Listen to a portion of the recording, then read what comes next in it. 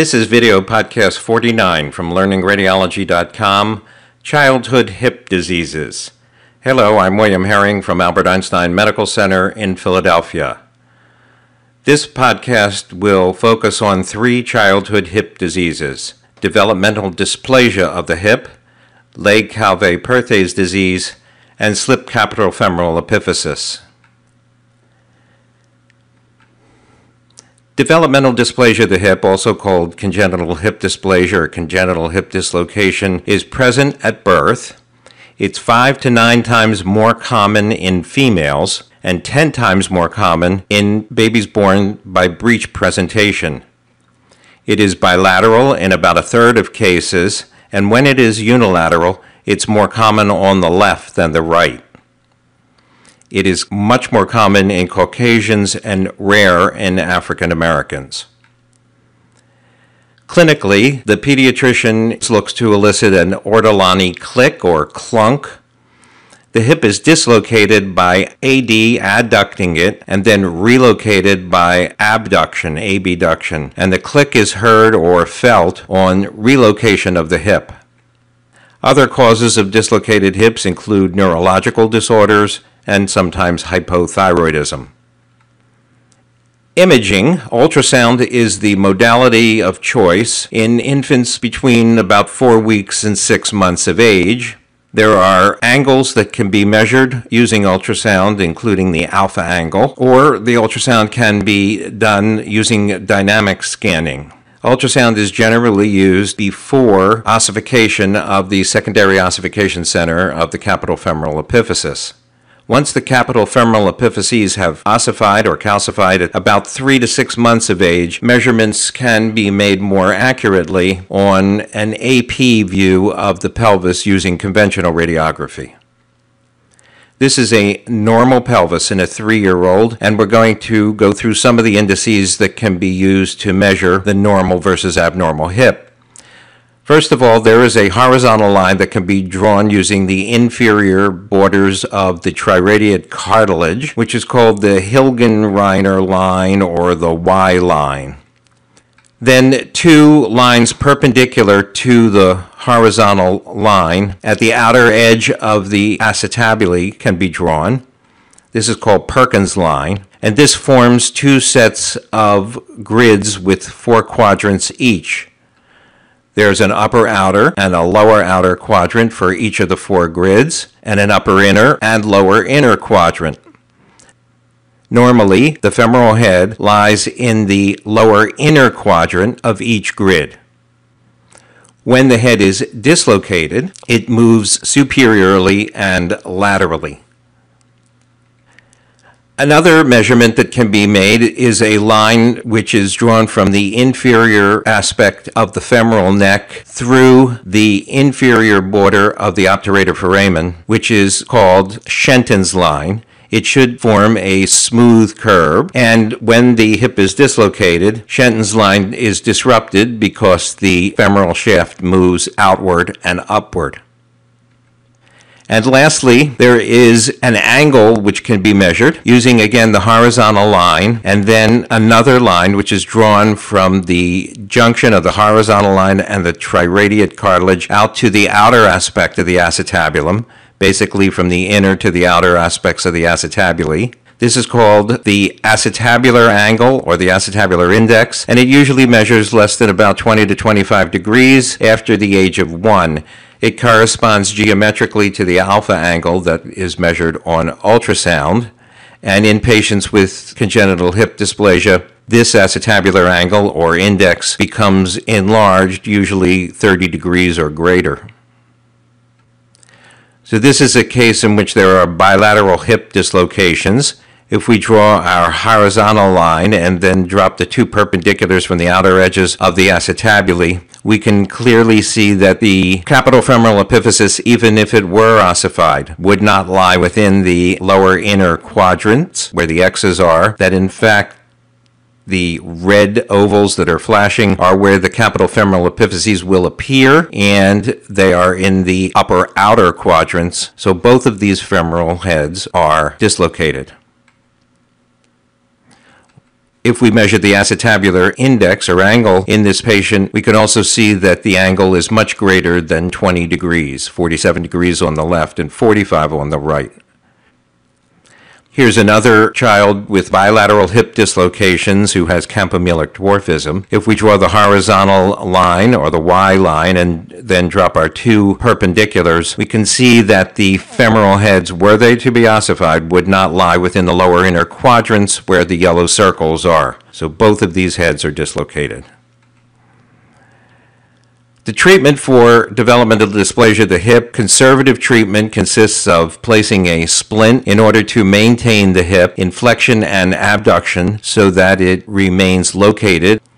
Surgical treatments usually consist of some form of pelvic osteotomy. Legg-Calvé-Perthes disease is essentially avascular necrosis of the capital femoral epiphysis. Its peak incidence is 5 years of age with a range of between about 4 and 8.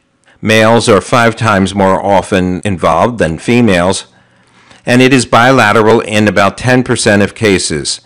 The bilateral involvement is usually one hip after the other rather than both of them being abnormal at the same time. Bilateral involvement in females is very rare. Clinical findings include a limp, limitation of range of motion, and pain, which can frequently be referred to the knee. The first sign of Legg-Calvé-Perthes disease may be a joint effusion, which produces lateral displacement of the head. One of the early findings on nuclear medicine is decreased uptake in the region of the femoral head on bone scan because of the avascular nature of this disease. The head may be smaller on the affected side, and there may be a subarticular lucency, which is called the crescent sign, that is seen best on a frog lateral view. Then the epiphysis goes on to become flattened, fissured, fragmented, and dense. Throughout this process, the articular cartilage is usually preserved. And with revascularization, there can be gradual reformation of the femoral head. MRI is being used for early diagnosis of Legg-Calvé-Perthes disease. These are 2 conventional radiographs on the same individual. The first is a frontal radiograph, which shows slight widening of the joint space on the right, but which is a very subtle finding. On the frog lateral, though, it is clear that the right femoral head is flatter than the left, and it's also slightly smaller. Here's an individual with a more advanced case of Legg-Calvé-Perthes disease in which there is flattening and fragmentation of the right femoral capital epiphysis. And in this kitty, there's flattening and increased density of the capital femoral epiphysis on the right side.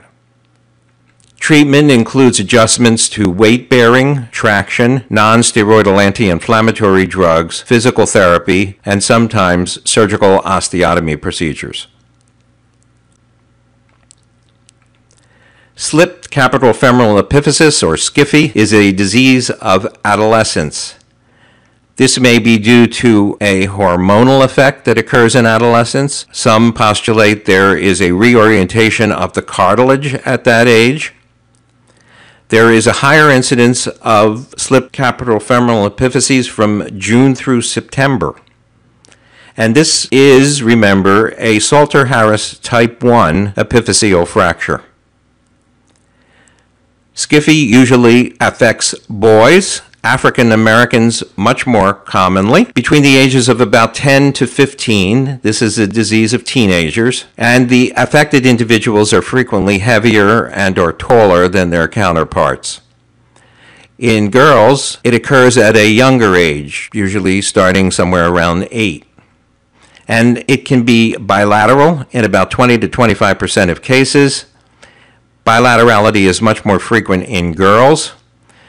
In boys, when it's unilateral, the left hip is involved twice as often as the right.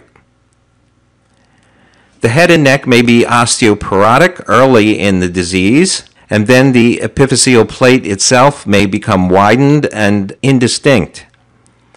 The head will slip posteriorly, medially, and inferiorly with reference to the metaphysis and produce a varus deformity of the hip. If we draw a line along the lateral edge of the femoral neck on an AP view of the pelvis, that line will not intersect the epiphysis in a kitty with slipped capital femoral epiphysis. The metaphysis is displaced laterally and no longer overlaps the posterior lip of the acetabulum, where in a normal individual it forms a small triangular density, and this sign is called the loss of the triangle sign of Kappener. Later in the disease, there may be buttressing of the medial and posterior aspects of the neck. So this is a normal pelvis, and if we draw a line along the outer border of the femoral neck, it should normally intersect a portion of the capital femoral epiphysis. And there also should be a small triangle where the metaphysis overlaps the posterior lip of the acetabulum. This is normal. Here's an individual with slipped capital femoral epiphysis. On the AP view, the epiphysis is slightly smaller. On the frog lateral view, the slip becomes much more evident because the line drawn along the outer aspect of the femoral neck intersects no part of the epiphysis, as is shown by the red arrow. This child has scyphy on the left. The epiphysis has slipped medially, posteriorly, and inferiorly. The epiphyseal plate is widened, and there is a loss of the overlapping triangle of Kappener. This child has slipped capital femoral epiphysis on the right side. The right epiphysis is smaller. The line on the left intersects a portion of the epiphysis. The line on the right does not. This is someone who had a slipped capital femoral epiphysis years before, which were not corrected, and there is, you can see, buttressing, increased bone growth of the femoral necks in order to account for the varus deformity bilaterally. The treatment for scyphy is internal fixation using nails or pins. Complications include degenerative arthritis, a varus deformity, or avascular necrosis that occurs in from 6 to 25% of cases. To review, the timeline for childhood hip diseases: developmental dysplasia of the hip occurs at birth, Legg-Calvé-Perthes disease around 5 years of age, and slipped capital femoral epiphysis is a disease of teenagers. This is a chart which you can download at LearningRadiology.com/hipdiseases.pdf that demonstrates the various parameters that differentiate developmental dysplasia of the hip, Legg-Calvé-Perthes disease, and slipped capital femoral epiphysis. So it's time for your mini quiz. This is a 9-year-old female with hip pain. Pause your computer or MP3 player to decide which of these 3 diseases you think this child has.